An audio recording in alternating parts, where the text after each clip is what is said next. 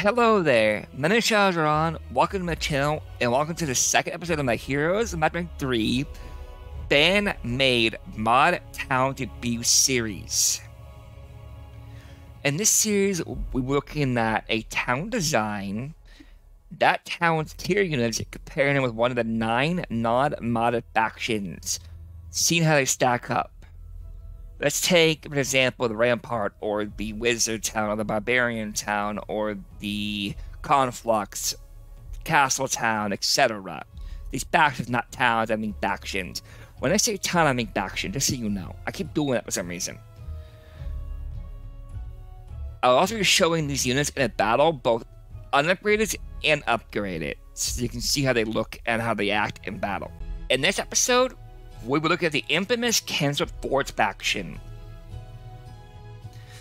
This faction was initially going to be the expansion town added in the Armageddon's Blade expansion, before being more or less voted down by the fandom at large, citing distaste at the idea of the town as replaced by Conflux. This mod faction is based on public info for the towns themselves, and screenshots for the town layout. There will be a version that will be released in the future, a future update for the Wake of Gods expansion mod pack, but that won't be for a while. Until then, this is what we have. I will put a link in the description of what was known about this faction, the info given, so you can have more of an in-depth idea what this faction is about. This is the Forge faction on the outside.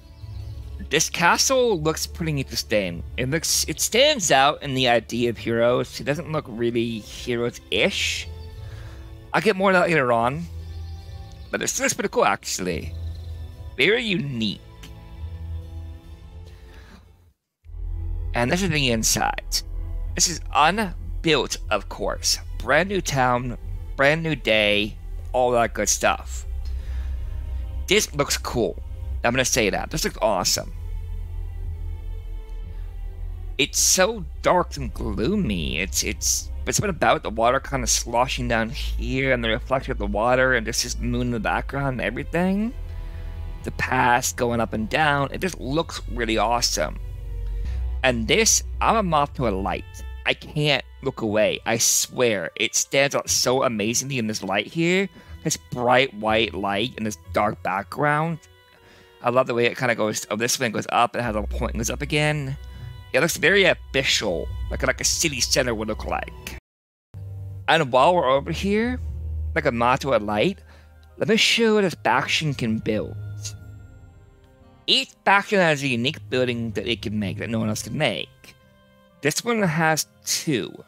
Well, 2, actually it is 2 unique buildings. Let's go through and I can show you which ones are unique here. Town Hall is the same as everywhere else.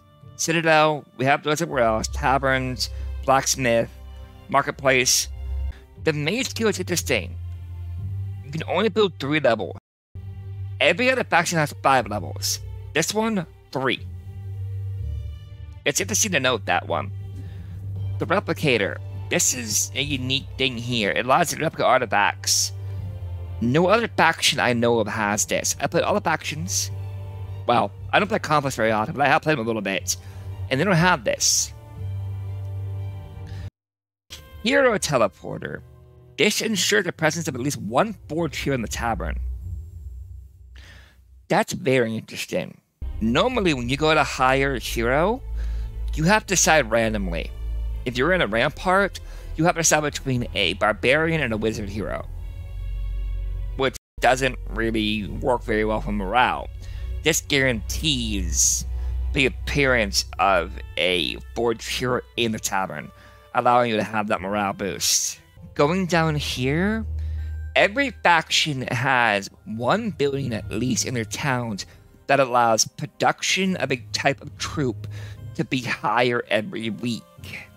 Be it a Griffin, or be it a Dwarf, or be it etc. Each faction has at least 1. This one has 2. Both the turret and the arsenal. Turret is shield bearers, which is tier 1. Arsenal, which is sky brawlers, which is tier 6. I don't think any other faction has something like that. That has 2 of them in the same city or in the same faction. It's very interesting. Research tower is normal. Almost every single faction has one building that allows you a sulfur production or more gems 1 week or more crystals 1 week or whatever. They might all have one actually for all I know. They think they all have one. But it's just one gives you 1 sulfur each day. And down here is the buildings which allow tree production. As we all know that. But the thing interesting here is this. In Heroes 4, you happen to salvage one of the other buildings. Just keeps the same idea. Where one of the other buildings, you can't have both. And with bam, fully upgraded Forge Town. This looks pretty awesome. It really does. Here's the 3 levels of magic. You're going to get 3 levels, which is about 5. The backgrounds, of course, are a bit freaky because it's dark castle here, and that right there. You're standing like on this side of the, like on this little side over here, looking out at the moon. It's pretty cool, actually. But yeah, you can see these different things here. You can see this is, the spikes here. They kept the idea of this going. Little building here. It's pretty awesome. You got little bombardiers here. It's very, very interesting overall. It's how they came up the end of this. We have reached a part of the video where I'm going to be showing you a battle from both unupgraded and upgraded lineup. Let's start with the unupgraded lineup.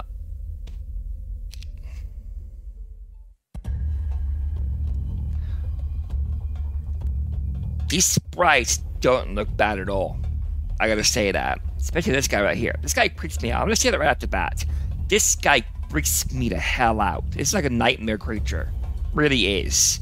It is a crab, like a human crab monster thing. Not a human crab, but it's still quite a freaky bastard, more or less. This guy is also kind of a nightmare as well, but anyway. Let's hop in here. Let's start moving around. Let's go with haste on this guy here. Do-do-do-do.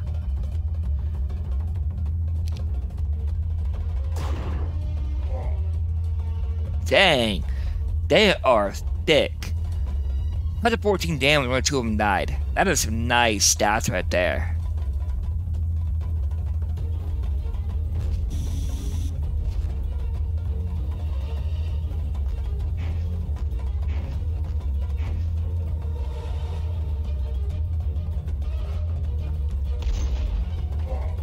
Bang. So that's one thing unique about this. No other faction has a gun or a bazooka.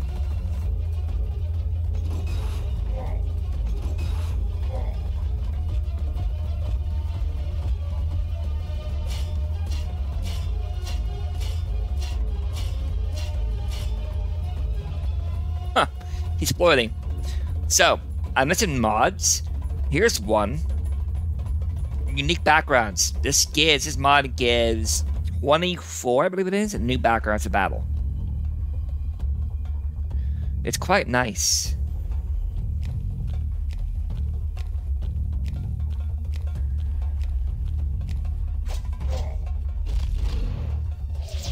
Haha! I guessed right. And then that guy's too well now. Unfortunately, these guys can't fight right now because they have no health in them. There's only 2 of them, but you'll see them in a better version fighting.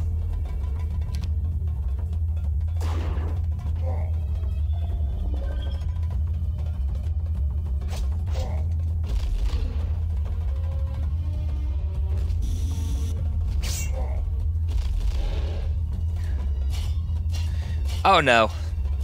Oh no. Boys. Woo. That's a problem. Oh crap. Speed is not the highlight of this army at all.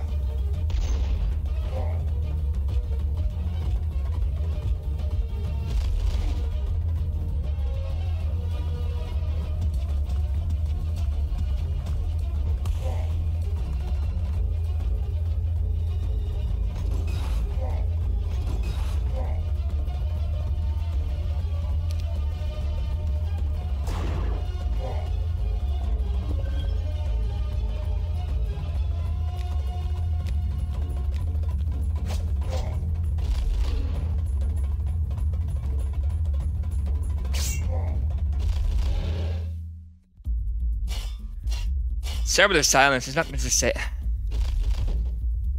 Start with the silence. There isn't much to say here. This is more kind of a watch and see this army in action more than describe anything.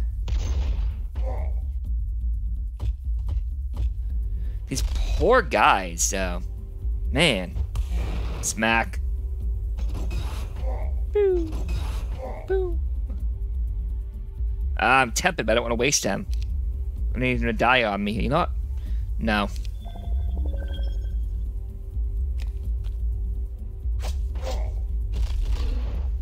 Oh my gosh, lordy. Would you frickin' die already? Thank you. Man, those losses are not... Did I kill one of my walker guys? Holy crap, they got a walker guy. No way. There's no way. Oh my god. Never underestimate golems. Woohoo. And now time for an upgraded lineup fight. These are all fully upgraded. The sprites are a little bit different. They're not a lot different, but they are definitely noticeably different. These guys up here don't look much different, but you start coming down to like into the Sky Knights and into the bazookas and the bloodsuckers here, the soul suckers. They definitely look different. So, same kind of idea. I'm gonna say quickly, this thing is like a freaking nightmare. You will see this damn thing in the deepest abyss of your nightmares. It is the most OP Doom boss you're ever gonna see, as well. It freaks me the flip out. If I'm an archer, and I see this other gun on the fucking battlefield, I am gone. There are smoke trails where I used to be. This thing would scare the crap out of me, like nothing else does in the battlefields. Just imagine coming along, this giant crab-walking metal monster comes at you. You'll be shitting bricks.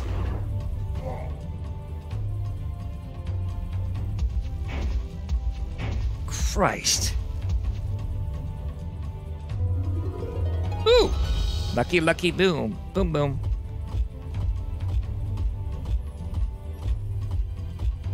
Man, this looks good. I'm not gonna say that though, this looks good. This game just looks really freaking awesome. I don't know.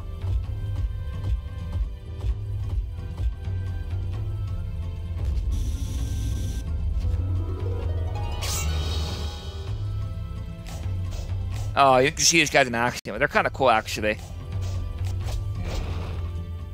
Pretty easy.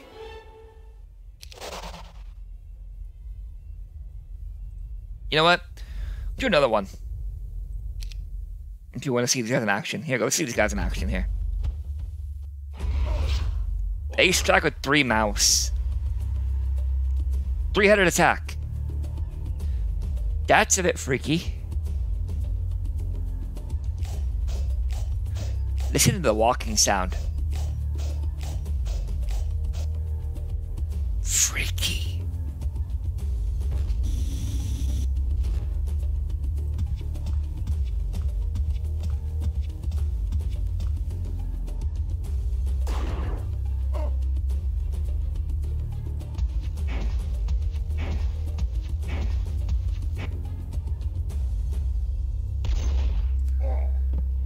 Oh. Woo.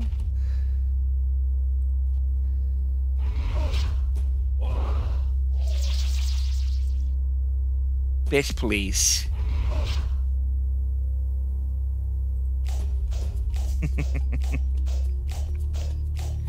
Poor Dwarfs. We have now reached a part of the video where I'm going to be comparing the 7-tier unit against a non-modded factions unit. I'm going to see immediately that this does not look good. I have a certain amount of room where I have to fit all 4 pictures in to fit my video, and it gets crowded, to say the least. It's legible, but it's definitely not pretty. Starting with Tier 1, we have the Gnoll and the Gnoll Marauders versus the Shield Bearer and the Pavis Bearers. Starting with a Gnoll, we have Attack 3 and a Defense 5 versus Shield Bearers, attack 2 and defense 5. Edge, null. Damage 2 to 3 versus 1 to 3, again, null. Health, very small edge on the bearers, Shield Bearers. Speed is very slightly in the favor of the nulls. Cost is very slightly in the favor of the nulls. While the abilities is where the bears take the lead. Both immunity to the Death Cloud and a 50% chance to reduce physical damage from ranged or melee attacks. The bears with those abilities are a lot better. Going down to the Pabas Bears and the No Marauders. The attack and defense stay close. The Pabas Bears take a bit more defense edge, but lose an attack side. Damage is identical. Health is slightly in the favor of the Pabas Bears, which does matter a lot in this fight. Speed identical, which does matter here. Cost more for the bearers, but again, the abilities come through. They have the same immunity to Death Cloud, but with an added 50% chance to reduce physical damage from ranged or melee attacks. The S is basically in the favor of the bearers. Tier 2. Lizard Men and Thugs versus Lizard Warrior and Mercenaries. I know you can't see the Mercenary. This is one of these situations where I had too much on the screen to fit on it, so I had to make some sacrifices, but it is fully called the Mercenary, I guarantee it. This one is hard to match as well, because there's nothing in the game that's anywhere near a gun-wielding thug like this. So I had to go by similar damage and similar stats. Or at least I thought to be similar enough. And obviously the tier as well. Either way, we have Lizardman versus Thug. We have attack 5 to attack 5. Defense 6 to defense 5. Small edge on the Lizardman. Damage is to the Thugs, which matters a lot. Health is the Thug. Speed is again the Thug. Cost per unit is tied. And shots aren't going to matter very much. They're tied. Victory, easily a Thug. What do you expect? They have guns. I mean, really, what do you expect there? Lizard Warrior versus Mercenary. Attack 6 to attack 8. Defense 8 to defense 6. That's interesting how they flip like that. Damage is slightly in the favor of Mercenaries. Health, very slightly in the favor of Mercenary. Shots, probably won't matter, but it's double for Lizard Warrior. Cost is a little bit less for the Lizard Warrior. That one might be, maybe, just maybe a Lizard Warrior fight. That would be a toss-up, I would think. Definitely an interesting, one-on-one fight to get into. Tier 3. Stone Golem versus Beta Trooper, Iron Golem versus Cyborg. We have attack 7 and defense 10 versus 6 and 6, Edge, Golem. Damage, tied. Health, slightly in the favor of the Troopers. Speed, slightly in the favor of the Troopers. Abilities. You can see Spellcaster can cast Overload. I just qualified an Overload because I tried to cast it both in and out of the battle. Nothing happened. And I also went into the wiki and nothing came up. So that is completely disqualified. That leaves Neutral Morale, which is immunity to both positive and negative morale effects. Versus a spell, damage resistance at 50%, and Golem. And cost is 150 to 175. Big edge in the favor of the Golems. Iron Golem. We're going attack 9 to attack 7. Defense 10 to defense 7. Massive in the favor of the Iron Golems. Damage, slightly in the favor of Cyborg. Health, same. Speed, very slightly in the favor of the Cyborg. Cost, identical. Abilities, a 7% spell damage resistance, and Golem versus Neutral Morale. Big victory on the side of the Golem. They will beat the shiitake out of the Troopers, in my opinion, one-on-one. Tier 4. The Pegasi versus the Brainsucker and the Soul Suckers. These guys are the hardest ones to fight a match against. How do you fight a match against a brain-sucking flying worm, and a soul-sucking flying worm. You don't. I went by a flying and stat. Speaking of stats, we have attack 9, damage 8, or attack 9 on both sides, excuse me. Defense 8 versus defense 9. Very slight edge in favor of the brain suckers. We have damage in favor of the suckers by 1. Health is in favor of the Pegasi. Speed in the favor of the brain suckers. Cost is definitely in favor of the Pegasi here. Special abilities, Magic Damper, which causes the enemy to use 2 more mana per spell they use. Burst Forgetfulness, that causes half the enemy stack to not attack in the next turn. And Mind Spell Immunity. As much as I love my Pegasi, I don't see them winning this one-on-one. Zero Pegasi. Attack 9 versus attack 9. Defense 10 versus defense 9. Slight Edge Pegasi. Damage, Slight Edge Suckers again. Health, again on the Pegasi side. Speed, slightly in the favor of the Soul Suckers. Abilities, or cost, massively in the favor of the Pegasi. But we're doing one-on-one fights, so it's not gonna help anything. Special abilities is Magic Damper. You can't see it, but it's definitely there. Which again is 2 mana per spell, 2 added mana per spell. Versus a whole lineup of abilities here. We have a 35% chance magic resistance, a 100% forgetfulness, a 3-headed attack, and a Mind Spell Immunity. Goodness gracious, the Soul Suckers are a whole lot better. Tier 5. Here is the biggest example of the not being able to put everything on the screen at the same time evenly. This looks fugly, but it's just enough to understand what's going on, and the abilities are the same. So, attack 13 versus 15, defense 10 versus 9, small edge for the ledge. Damage is in the favor of the Cannoneers by enough. Health is massively in the favor of the Cannoneers, 50 to 30. Speed is in the favor of the Lich, but that's not going to help in a ranged battle. Special abilities, the only thing the Lich has over the Cannoneers is Death Cloud.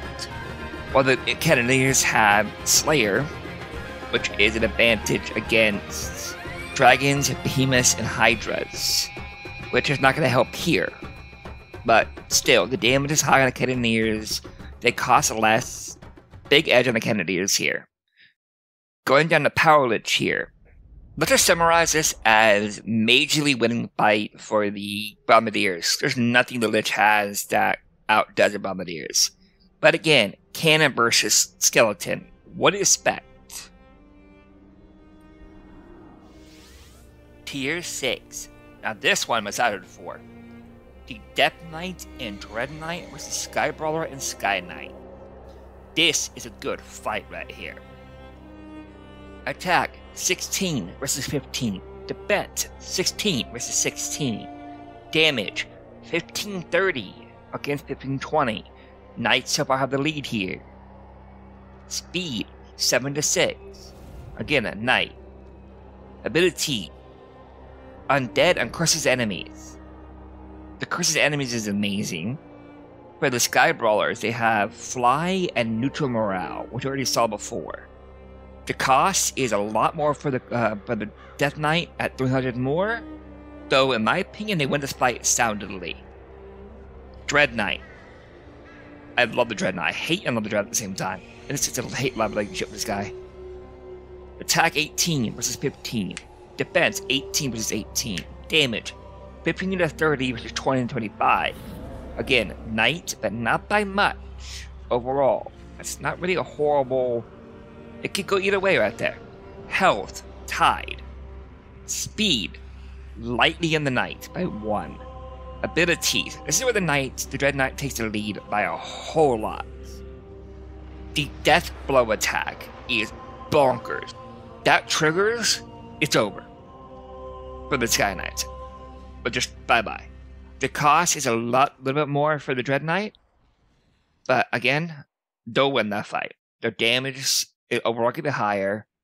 Their overall stats are better. Their speed's a bit better. But definitely, with the Curses enemy and that blow versus Fly and Morale, yeah, the Knights win that.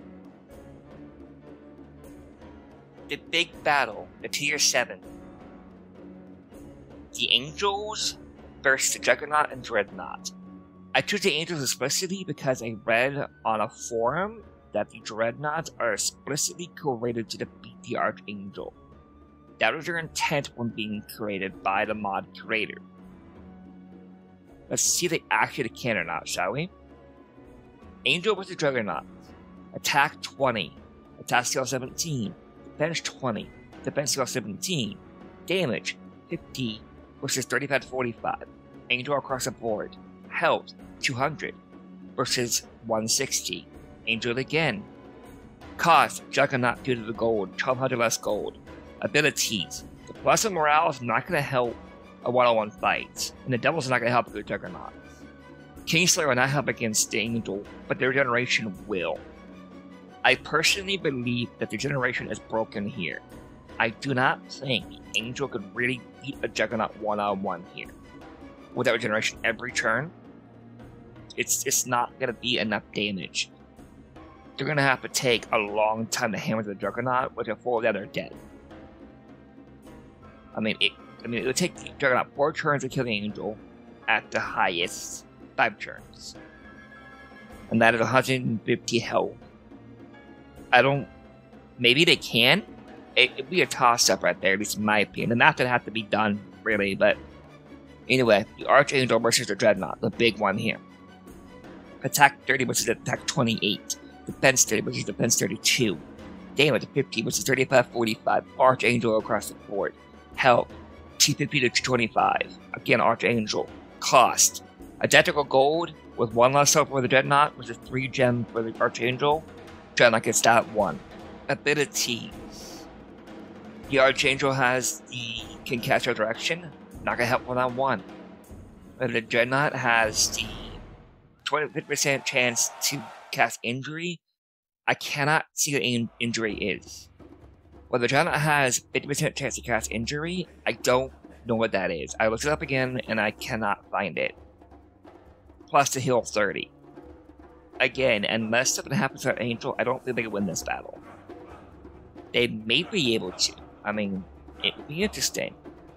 I mean, it would take them 4 turns normally to kill. Yeah, it would take about 4 turns to kill normally without healing. That would be 120. It could potentially beat Archangel. It would be a very interesting fight to see. So yeah, I don't know. I'm gonna call that a tie, actually. They both actually might be ties. I mean, it's up to you. What do you think? There's some math in there. I'm not gonna do the math right now because I'm tired of talking, so nah, no. But yeah, this is interesting. Very interesting fight. Time for some final thoughts. The 4th faction is interesting. They can be fun, but I understand why they were voted down by the fandom back in the early 2000s and late 90s. They don't fit this game. Here is my Magic: The Fantasy series. It is phoenixes and dragons and unicorns and pegasi and efforts and devils and angels. I already said angels, I think. And all these different dwarves and different spirits and, hydras and all that good stuff, right? Guns and bazookas and crab walker things and flying jetpack driven minotaur things don't fit into that fantasy feel. It just doesn't. This biological and mechanical city does not fit that sensation of heroes, It just isn't right. I'm looking forward to seeing how they operate and how balanced they are and all that good stuff when they come out officially in a feature update of Wake of Gods toward the end of this year, early next year. Hopefully then they'll be different. a bit more balanced. The city be a little bit different. I love the gloominess, though. I gotta say, I love the dark, gloomy city feel. It's probably my favorite part. But yeah, that's my final thought.